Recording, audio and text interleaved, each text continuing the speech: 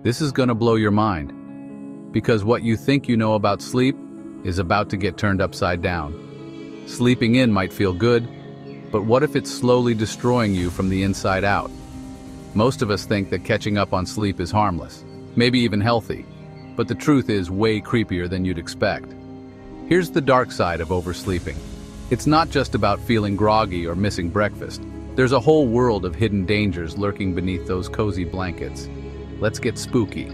When you oversleep, your brain's cleanup crew, those special cells that clear out waste, goes haywire. Instead of just tidying up, they start attacking healthy brain cells, almost like your brain is eating itself from the inside. Instead of just cleaning up, it starts eating away your own brain cells. Imagine waking up every day with a little less brain power than before, all because you hit snooze one too many times. MRI scans actually show shrunken brains in chronic oversleepers. That's right, your brain